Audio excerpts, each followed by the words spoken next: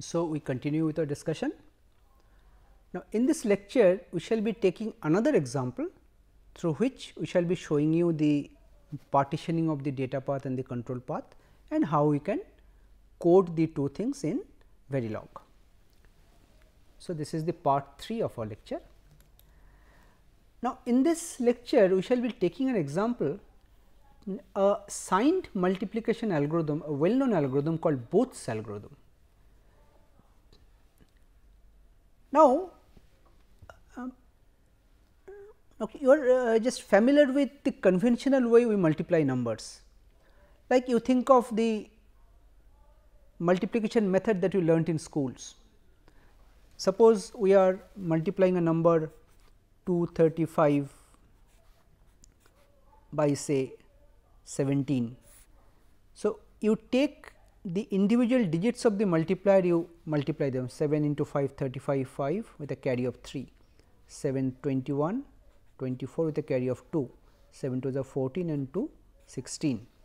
Then we shift one bit to the left, we may keep a gap, then multiply by 1 5 3 2 and then we add.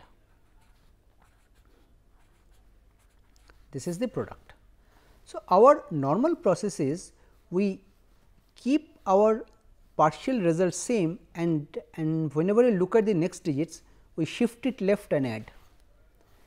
But in a real multiplication we do slightly different. We keep the partial result in a pair of registers.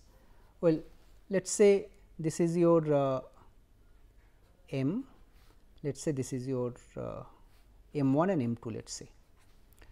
Suppose we load M1 here and load this with 0, and depending on the next digit or next bit of M2, we add something to M1,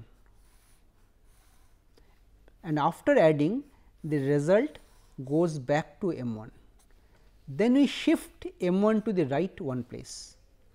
Instead of shifting left and adding, we add in the same position, but the partial product we shift right. It is same thing. For example, 1645, if you shift right one place and add 235, that is also the same thing, right. So, this is how it works.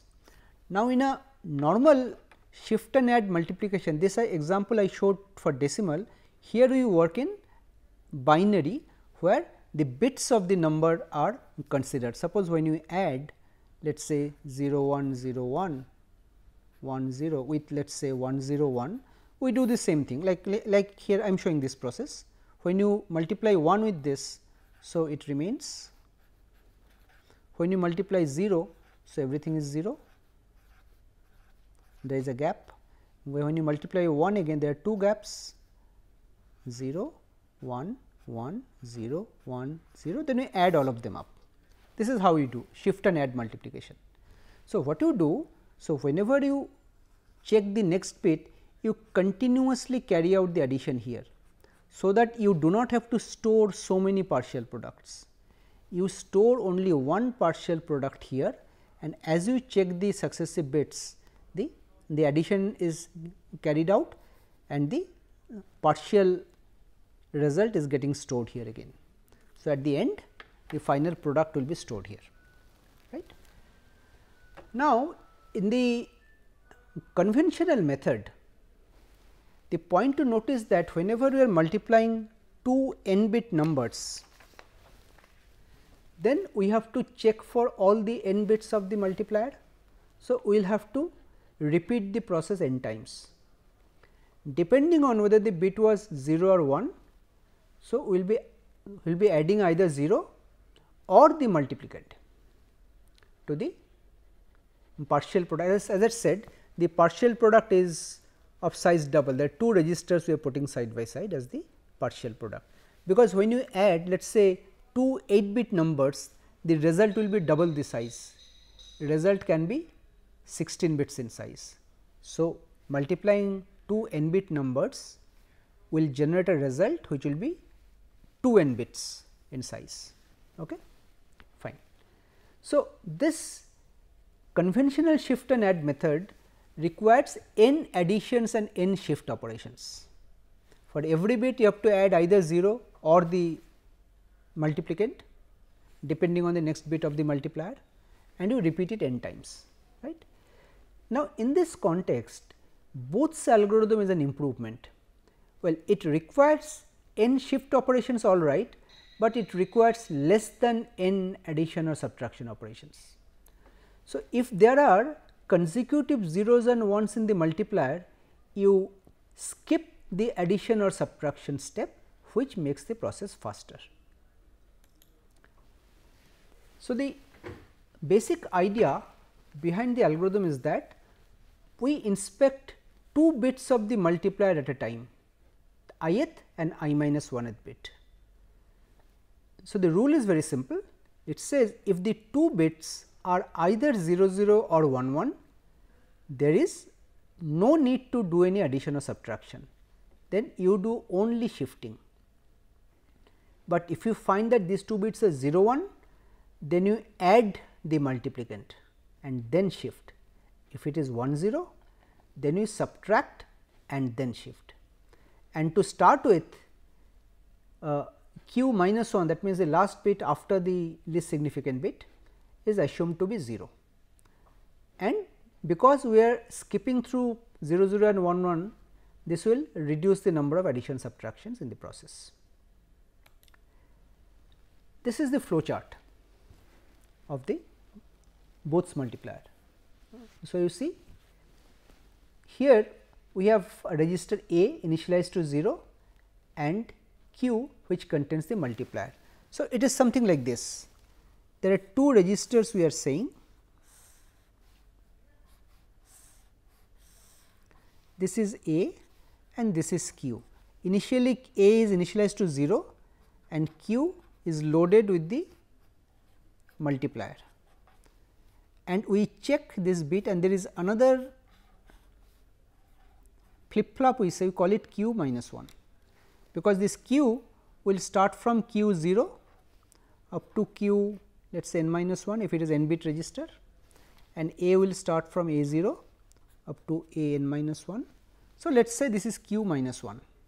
So, we will be checking 2 bits at a time like this. So, what we do? And there is a register count which will contain the number of bits, that means how many times we have to repeat, that is n, and m contains multiplicand and this q contains multiplier. So, in every step we check q 0 and q minus 1, we check this q 0 and q minus 1 whether they are 0 0, 1 1, 0 1 or 1 0. So, we check the conditions. So, if it is 0 0 or 1 1, we skip the addition or subtraction step. If it is 0 1, we do A equal to A plus m. If it is 1 0, we do A equal to A minus m. So, with this A, we either add or subtract m, and the result we store back into A, right. And then we do a right shift. We do an arithmetic right shift of A, q and q m minus 1 all together. This means I right shift here into multiplier, multiplier will get right shifted into q minus 1. And arithmetic right shift means the most significant bit of A, which is the sign bit, that will be shifted back. So, if A is negative, it will remain negative, right. And then we decrement count and repeat till count is not 0, right. So, these are the basic registers which are required. In addition, we need an adder subtractor.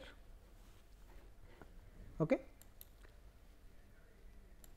So, let us work out a couple of examples to have a feeling how the multiplication works. Let us take a simple example. Let us say we multiply minus 10 with 13, we assume these are 5 bit numbers. M minus 10 is 1 0 1 1 0 in 2's complement representation. Well, just for convenience, I am also showing minus m will mean plus 10 in binary is 0 1 0 1 0, and q, the multiplier, is 13. So, we load A with 0, q with the multiplier and q minus 1 is 0. Then we check these two bits q 0 and q minus 1. So, it is 1 0 means we have to subtract m. Well, just for convenience, subtracting m means adding minus m. So, it will be easier to understand, that is why I have shown minus m. So, we subtract m means we add 0 1 0 1 0, minus m we add. So, a becomes 0 1 0 1 0. Then we do a right shift, whole right shift, this 0 gets shifted and everything gets shifted right one place and this 1 gets shifted here. So, this process we repeat. Next we see this is 0 1, which means we have to add to this a, we will have to add m. So, if you 0 0 1 0 1 plus 1 0 1 1 0, if you do, you will see you will get the result 1 1 0 1 1. This you can check. If you do it, then you shift in the same place, this is arithmetic shift. So, this 1 gets shifted. Now, the 2 bits are 1 0. So, it is again subtraction. So, we again do a subtraction, that means we add minus m to this 0 1 0 1 0, add to this, you get 0 0 1 1 1, then do a right shift.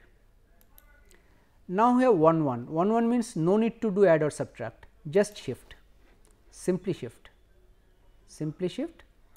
Now, we get 0 1, that means addition, addition. So, it is 5 bits, 5 steps are over and your final result minus 130, which is in 2's complement is this, you see, the same result is obtained. This is our final result. Okay. Let us take another example. Suppose we are multiplying minus 31 with 28 and in 6 bit representation, let us say numbers are in 6 bits, multiplier q 28 is in 6 bits, a is also 6 bits. So, m minus 31 and also minus m is shown.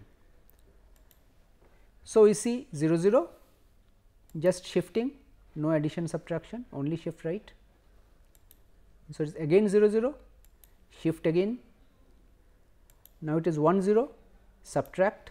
So, minus m you add to this, it becomes this, then shift, then again 1 1, just only shift. So, again 1 1, just shift again, now 0 1. So, you will have to add to this, you add m, this will be the result and then shift, and this will be your final result. So, you see here you need only 2 additions or subtraction, rest of the time you are only shifting.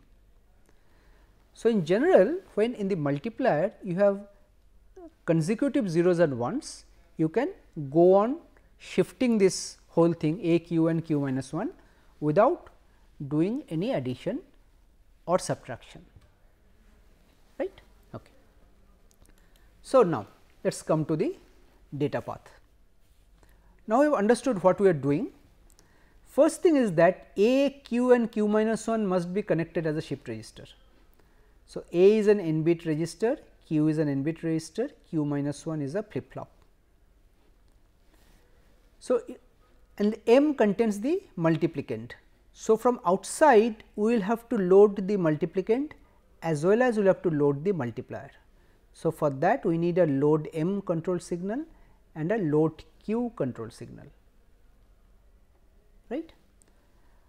Well, of course, we do not require this clear q, but because we are using 2 registers of the same type, this a needs to be cleared. So, there is a clear control signal and there is a load control signal also a, because the output of the addition or subtraction will get stored back into a. For that there is a load a, and there is a shift control signal, shift a, shift q. This is the shift register mode control signal. And for the flip flop, there is a signal to clear it, reset, clear flip flop, and the output of the flip flop we are calling it QM1. And this ALU takes A and M as the 2 inputs, and there is a control signal add or subtract. So, if it is 0, it will add, if it is 1, it will subtract. The output, let us call it Z. So, it is simple. Okay. So, data path, again there are so many control signals as we enumerated, and from the data path Q0 and QM1 are coming, this Q0, this 0 and QM1, because these 2 bits we have to check to decide that whether to add or subtract or only shift, right, and the rest signals are the same. Now, let us come to the control path. So, again the same flow chart I am showing, and here I am identifying the states. Now, this loading of the data I have divided into 2 states, multiplicand m, multiplier q. You see, count equal to 15 you can do together, because count here, although I have not shown here, there will be another register called count, which will be loaded with 15 and it will be decremented, right. But that can be done in parallel, because from data in you are loading either m or q. You cannot do these 2 things in together in parallel. That is why loading m and loading q are in 2 different states. Then depending on this q0 q1, if it is 0 1, I do addition, I call it S3, 1 0, subtraction I call it S4, or otherwise shifting I call it S5. At the end, when you are done, count equal to 0, I call it S6. So, the state transition diagram will look like this, if you see, compare side by side. So, from S0 whenever we give the start signal, it goes to S1, then to S2, and from S2 depending on the result of the comparison I can either go to S3 or S5 or S4 depending on these 2 bits. Now, once I am in S3, well, I can either go back, you see, from here I go to S5, sorry, from S3 I go to S5, there is only one path, S3 to S5 and also S4 to S5, S3 to S5, S4 to S5, and from S5 there is a comparison, I either go to S6 or I go back in this comparison and can go to S3 or to S4. So, from S5 I can go to S3 or to S4. So, the condition for going to S3 is that Q0 Q minus 1 is 0 1 and this count is not 0, and we go to S4 if it is 1 0 and the count is not 0, sorry, this will also be not 0, and if it is 0 then it will come to S6, right, fine. So, now we can straight away write down the data path just from this diagram which is shown, this same thing. Just see here, these are the parameters, the exact signals that we have identified there. Load A, load Q, load M, clear A, clear Q, clear flip flop, these are all input signals.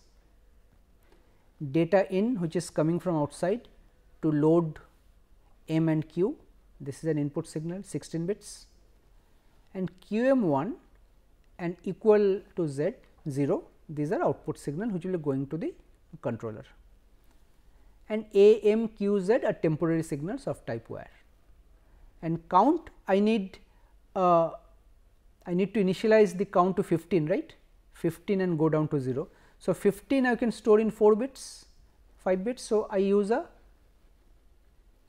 counter of appropriate size.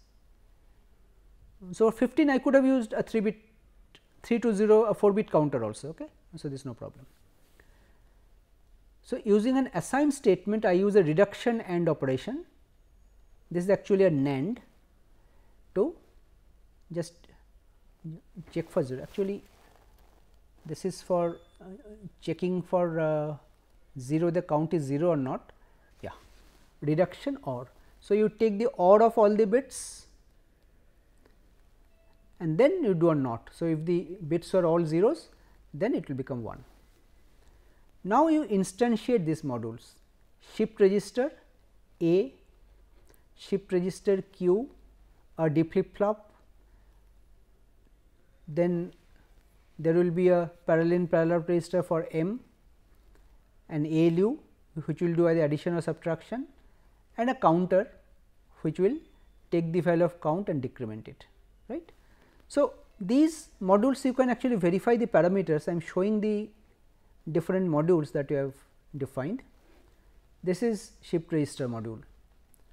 So, here the parameters are the arguments, data out is the output data, data in is, so it is like this.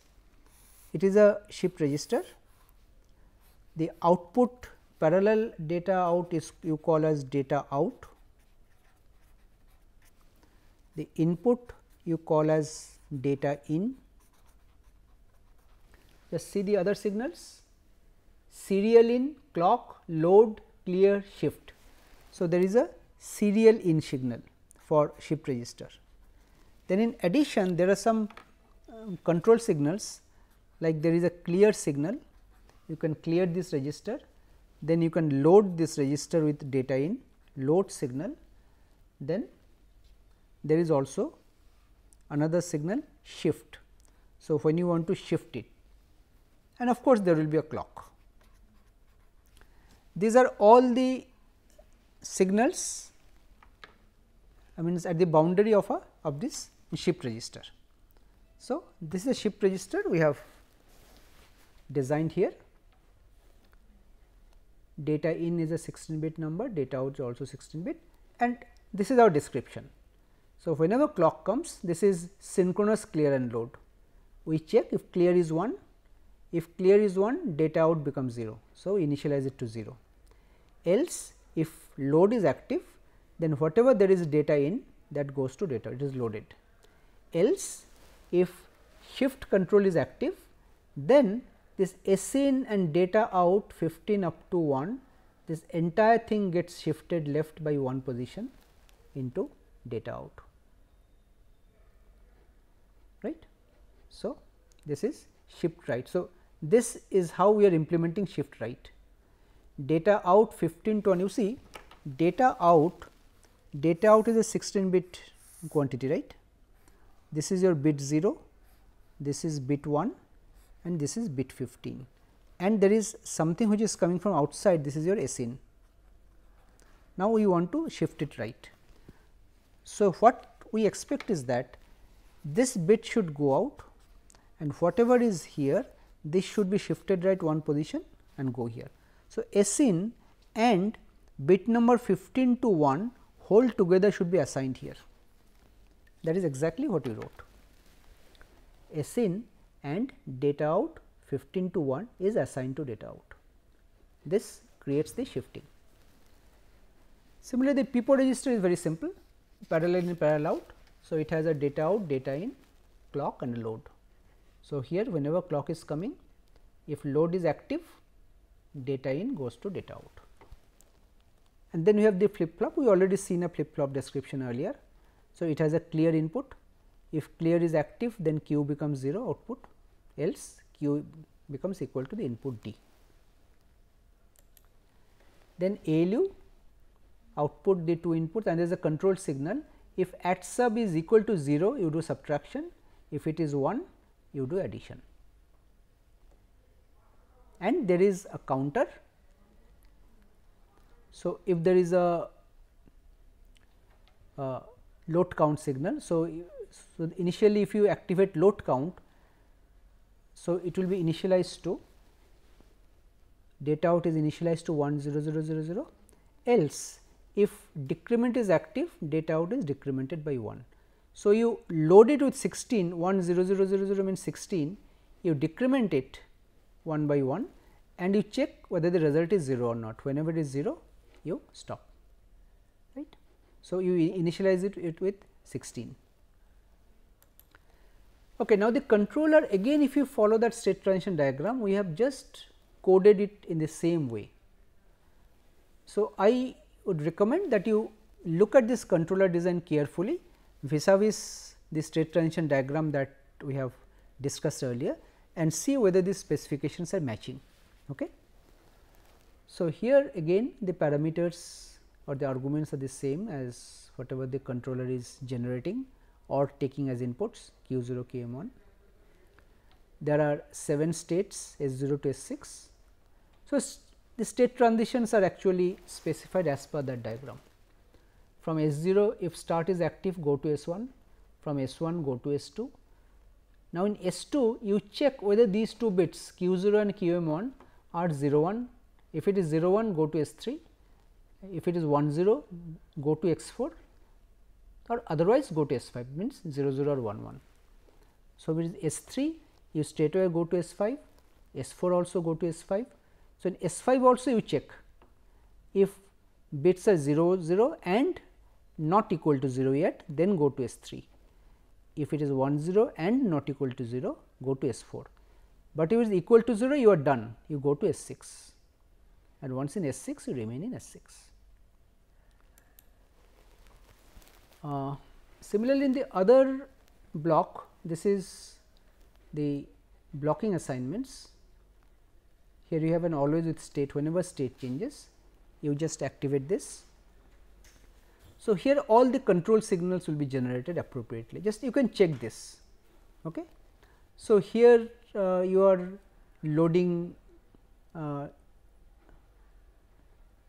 m, load m equal to 1, loading count, the counter also you are loading, the flip flop you are clearing, A also you are clearing, you are making A 0, you are activating all the signals together.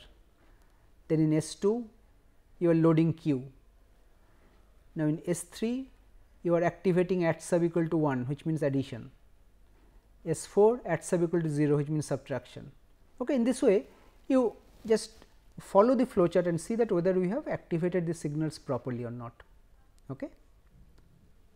So, the test bench I am not showing, the test bench you can write in a very similar way, but one thing remember here when you write such complex descriptions, writing the test bench is not that easy. There are two things. First thing is that you see the way I wrote, I showed you the modules. So, I gave some delays in some places, in some other places I did not give any delays. Now, I told earlier delays are only for simulation, but when you do synthesis, so any real hardware will have some non-zero finite delay, right. So, in the actual scenario every block whatever you do will be having some delay. So, it is always good to specify some delays even during simulation, so that at least you have a fair idea about what is happening. Now, when you give these delays like that, when you generate the test bench or write the test bench, writing the test bench is also not that easy now, because you will have to understand the timing very clearly, in which clock, in which time whatever is happening, when do you have to apply the input, when do you apply the load signal. So, unless these are very accurately done, your final result will be wrong. So, writing the test bench is also not a trivial task, it is also quite involved. Okay. So, this is exactly what is mentioned here, that the timing must be very clearly analyzed and you need to activate the signal at proper time instances. So, if it is too early, then some wrong values will be captured. If it is too late, then maybe some other values have been computed already, because if you do not take these into account, the simulation results will not come correct. Okay. But again I tell you, maybe simulation result is not coming correctly, but when you synthesize it, your synthesized hardware might be correct, because your specification was done in a correct way. This is you can say this is something which you have to remember. This is if you want to do correct simulation, your synthesis there is no guarantee that it will happen, or the other way also can happen. So, this actually comes with more and more practice and experience. No one can really teach you that how to write a code, so that there will be no error, there will be no timing error. So, how to write good test benches, these all come out of practice and experience. Okay. This is what I mentioned in the last point. This cannot be taught, this requires a lot of practice and experience. This will automatically come with time as you design more and more. Okay. So, with this we come to the end of this lecture. So, over the last 3 lectures we discussed some examples using which you saw how a complex design can be partitioned into data path and control path, and how we can write Verilog specifications for them separately and then integrate them together. Thank you.